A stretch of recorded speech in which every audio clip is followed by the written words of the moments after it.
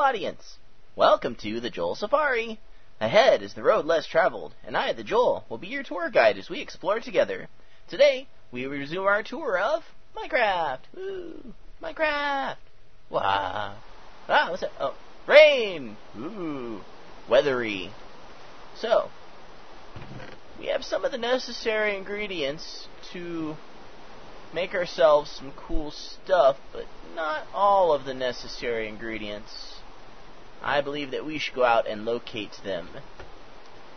We primarily are in need of some materials that we can only get via overworld exploration. We've got a couple of good swords, we got some food. Let's go out there and make some magic. Now what we need is, we need to find us some reeds. Reeds will allow us to make all sorts of cool things. But first, I think we're going to avoid this rain. This is annoying. Scram, rain. We'll come back when you're done.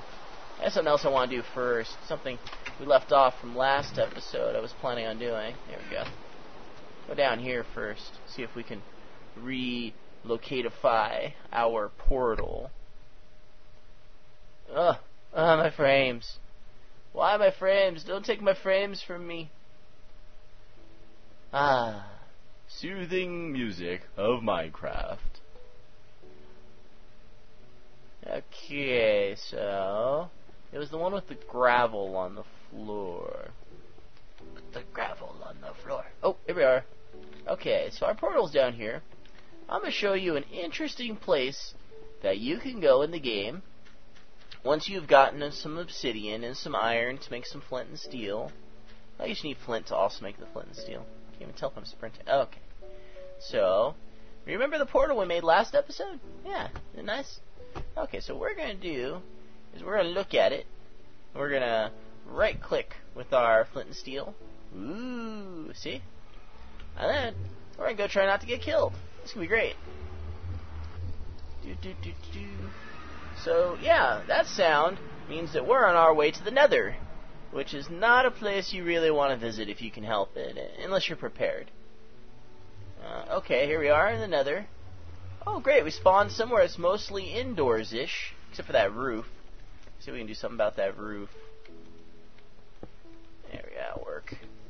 See, the thing about the Nether is that it has some very dangerous mobs that we do not want to have to deal with right at our spawn point, at our portal here. So we need to place some materials to give ourselves a little bit of leeway in exploring this strange locale. This is very much the danger zone of Minecraft, and we do not want to... Oh, what's that? What's that? Oh, thanks, fire. Okay, freaking give me a heart attack, you freaking fire. Okay. So, this roof isn't as high as we'd like. It's not made of any material we'd actually want to use. Oh, yeah, that noise. No! Don't eat my flesh. Oh, lava. So, the thing about the Nether is it is a very dangerous place, and you want to have a clear and easy access to your portal in case you need to flee it. There are 2 or 3 or 4 or 5 different mobs you can face in the Nether. The most dangerous, in my opinion, being the Ghast. The Ghast can fly, the Ghast can shoot projectiles at you that explode, and I think I used up all my cobble. Oh, well, we're doing pretty good now. We're pretty well covered up. Yeah, we're doing okay. I thought it'd be kind of cool just to show it to you. See that guy down there? I don't know if you can really see him. That's a zombie pigman. They're kind of dangerous. I like everything in here. But the nice thing about zombie pigmen is they're neutral until you do something to them. Over here's some more fire. Cool thing about this particular stone here is that it is flammable, and it'll stay lit forever if you light it on fire. Oh, it's all out. Let's put that flame some more helpful. There we go. Let's see what's over here. Cool. Yeah. I think that's the zombie pigman I can hear. So this part's kind of safe. I think the Nether works kind of like the rest of the world, in that if you have a fire lit, monsters won't spawn. Or at least I sure hope so. Hey, fire! don't want a fire there. That's dangerous. I'll go in here. Okay, that's pretty well lit. Seems somewhat dangerous. So we'll have to come back with some better materials and make ourselves a slightly safer place to hang out. This is a pretty good starting point for the Nether. It's nice and secluded in this enclosure of Nether. I think it's called Nether rack. This stuff. It kind of digs like sand. I forget. If it dig better with a shovel or a pickaxe. Yeah, pickaxe. Okay. Definitely for pickaxing. Let's see here. Oops. Torch works. Okay. So yeah, this is Nether. We'll have to explore more carefully in the future, but I thought you might get a kick out of seeing it. I haven't really seen the Nether proper, though. It's pretty expansive when you get outside. Let's see if we can find a place to see a bit more of the Nether without getting killed to death, if we can help it.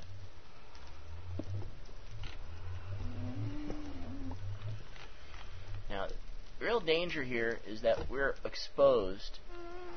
Yeah, we're doing okay, though. There's no... Wow, this is really a small area.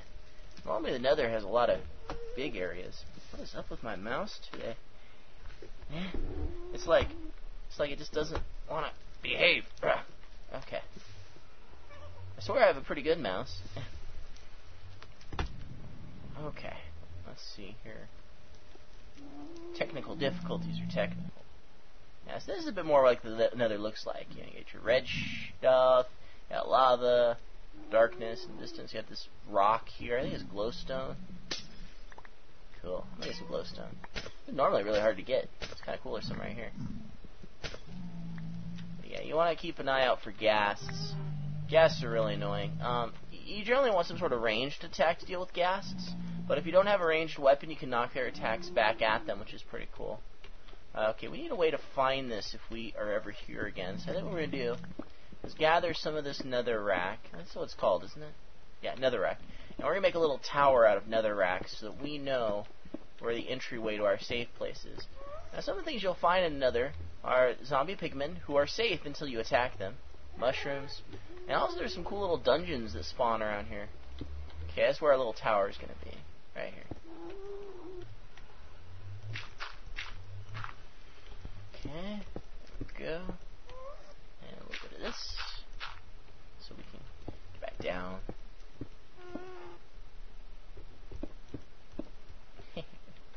Make it just go all the way up, that'll be fun. And we'll put some torches on it. So this should be a pretty easy to spot landmark if we're ever trying to find our way back. Well, the neat thing about the Nether is that it's kind of a different scale than the rest of the world in Minecraft. The rest of the world in Minecraft is, you know, at a 1-to-1 scale. You travel 1 square for every square you travel. When you're in the Nether, you actually travel farther while you're walking around. If you make a portal and then wander away and then make another portal, I think every meter is worth like 80 meters or something like that. I don't know, it's European. It's not meant to make sense. Okay. Let's see, do I need that there? Yeah, okay. So yes, that's another pretty cool place. So let's go back and go looking for that other material that I was talking about that we really need in order to... We need to find this other material in order to make a few new items that we want to get. We need some reeds, or sugar cane, or whatever the heck it's called nowadays, which you can make into paper and books. And I believe that we need a book in order to make an enchanting station. And we also need paper in order to make a map, which is pretty cool. And those are the main important uses for that material. And we also use to make sugar, which is kind of cool. Yeah, so we got ourselves a little base in the Nether. It seems a little bit on the safe side. It's pretty good. We'll have to bring back more materials for next time. Maybe a chest with some healing items in it, and a few other odds and ends, you know. Extra tools in case we get killed and have to come back, that kind of stuff. Okay, so it's nighttime right now, or, yeah, it's just getting to be nighttime, it looks like. Great. Oh, well. Now we need some experience for our future enchanting anyway. This nether rack, some cobblestone. Yeah, it looks pretty good. Let's eat some of this bread. Get ourselves back up. No, no. I like that sound effect. Okay, so we are going to go out and seek some experience as well as some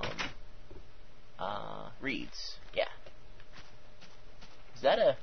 Oh, that's an Enderman over there. But first we'll deal with these guys. Hi, zombie. Wow, you're stupid. Guys, look, I'm trying to have a grand adventure here. I barely got on my door. There we go. Okay. Anyone else want to mess with me, huh? Now, this guy over here is kind of a tricky one. He's called an Enderman. This black guy, this lanky, dark figure here. The neat thing about Enderman is he won't mess with you as long as you don't mess with him. Like, as long as I... Oh, shoot, that's a creeper. As long as I don't put my mouse cursor on him, he's not going to come after me. I think I might have put my mouse cursor on him. Nice, cool. He's got little pink eyes right now. He's not screaming. They scream when they get angry. Mostly. Quit getting all close to me, Enderman. Okay, so let's avoid that skeleton. I don't want to deal with the skeleton. We're looking for some water, because water will help us in our goal of finding reeds. So I figure we'll just kind of go in one direction until we hit an ocean. We can always use our compass to get back home.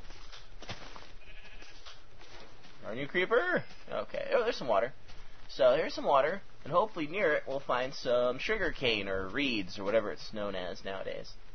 This water does not seem to be helpful. Got some zombies and creepers. Alright guys, one at a time please.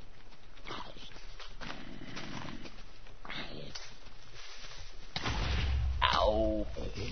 Spider! I'm already fighting people. Man. Stop it. Stop it. See what you did? Man, frickin' spiders. They're all that. Spiders don't know. What do spiders know? Ow, jerk. Man, I'm awful at fighting. I should do this less. Ooh, what's that? Ah, bad guys. Lots of bad guys. We're not here to fight bad guys. That's an ancillary goal. Our main goal is to find sugarcane. Yes. Ooh, what's that? It's not shaded right. Oh, there we go, fixed. What's in here? Nothing. Great. Thanks, game. Thanks for getting my hopes up that I was going to find another cool cave complex. It's cool, though. I'm not going to cry. I'm not going to cry. Okay, so let's just follow this water around a bit more. Maybe it'll eventually have some sugar. Hey! Stay away from me, creeper. Ah, you blew up. I guess you don't need any experience when they blow up and it kind of screws up the countryside. Not that I care. Okay. Come on. Let's get that tour bus going. We're going to get ourselves a skeleton. Ow, stop shooting me. Where'd he go? Jerk. I don't know who to kill first. Kill the ranged enemy first. Ah, spider. Yeah. There's so many enemies. Ah, creeper. Alright, you. Come here. Yeah. I'm the king of this hill. This is my land. This land, not your land. From sea to shining sea, and such. Okay, so no sugar cane yet. Should we fight an Enderman? Let's fight an Enderman. Rah, he's mad.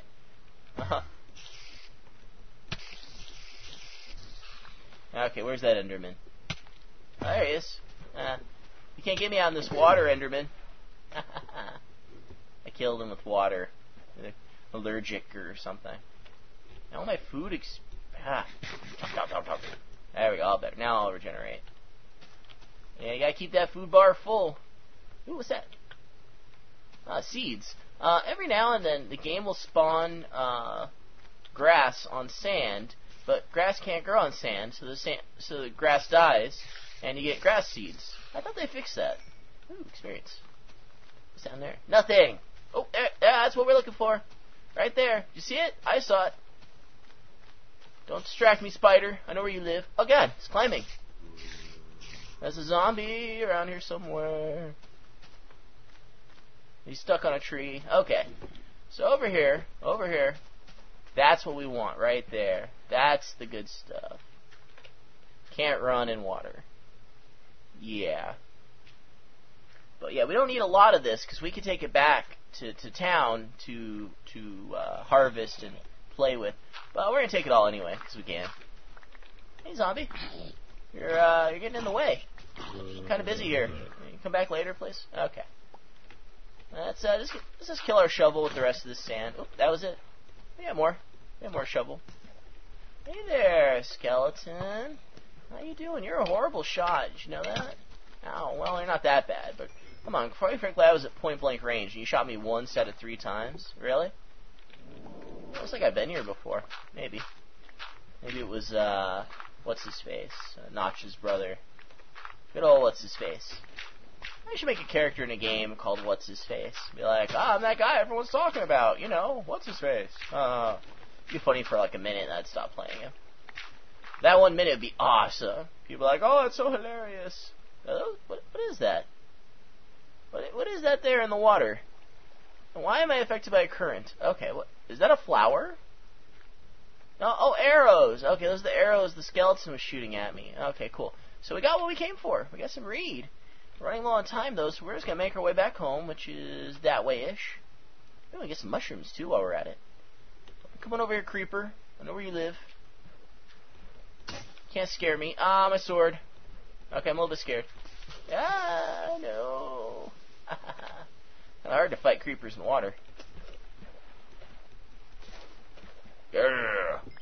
What now, creepo? What now? Yeah. Hey, that looks like the sun's gonna come up soon. Cool. They kill all the skeletons and zombies. I hear they've made them smarter recently. I'm wondering, audience, do you guys want to see me, like, playing the new versions of the game as they come out, or do you want me to stick in this version? Some changes that they've made. A few require new worlds, which is annoying. Like, they've recently released a jungle biome, but you can only get to it in a new world. A new world would mean that I'd have to start all over again. I don't want to start all over again. I worked really hard. So maybe I'll finish out this season and then start a new season in a new world. You guys, let me know what you think. Leave me a comment or something. Ow, skeleton. Hate you forever. Yeah. What now, undead? Go back to your Lich King and tell him I don't want him around here. Skeleton, zombie, Lich King monster. Yeah. That looks like something I did. There we go, make that look better. I hear a monster. Is there more monster? Oh god, it's the pit. I'm not getting knocked in there again. No thank you. No thank you. Okay. Some tiny trees. I bet these are my doing. Wasting my sword. Okay. Aha, we made it home. Bounty in hands. We return to our domicile victoriously. I believe that today was a very good day in the land of Minecraft. Let's head inside, and let's see here. What are these? Spider eyes, strings. Oh, we have strings. That means I can make a bow. Have I made a bow before? I have 2 arrows. Don't have a bow. Let's make a bow real quick. Yeah. Show you guys a new formula today while I'm at it, because I'm feeling swarthy. You're a junk you don't want right now. We'll want that for next episode. We'll hold on to that. Okay. Let's see. Yeah, I think that's everything we need. There's wood out of here. Get out of here, wood. Okay, so to make a bow, you need some sticks and some string. Oops, more sticks. Okay. And what you do is you arrange the sticks in a little, like, arrow pattern, and then some string along the side. Now, if you can do this either way if you really feel like it. You can do it this way as well. But either way, you get a bow. Ta-da! Now, I don't think bows have durability, so all you ever really need is 1 bow. That's it. Now, usually what I'll do is have my bow and my sword right next to each other, and my shovel is on the side for when I need it, but I keep the sword actually mainlined, and only if I'm in digging mode do I bother with that. Then usually I'll pick which weapon I want instead of my to replace my shovel with. Usually I'll take the bow out in that case. Okay, so we got a bow now. So let's Let's go use it real quick so you get the idea. You hold down the right mouse button to pull back. That makes you walk a little slower. I think it zooms in things a little bit. Oh, there's a sheep. We'll shoot the sheep. And you let go. And you hopefully shoot something. I don't think I shot the sheep. The only problem is the arrows are kind of a limited commodity. So what I'm probably going to do in the next couple episodes is build up my fencing a bit more and try to gather some farm animals, specifically some chickens. And if we can breed some chickens, that would be super awesome. I think we'll expand our farm area as well so that we can get a whole lot of wheat to, to use to attract and mate our animals. I believe they all use wheat. At least all the farm animals do. We'll figure that out for next time. So for now, we have our reeds that we were looking for. We checked out the Nether. I showed you how to make a bow. I say we were somewhat productive. Aw, yeah. Might even say Joel, yeah. Joel, yeah. So, with that said, I will also say, this is where the tour stops for now. We have made it this far together. Please return soon for the next episode of Joel Safari.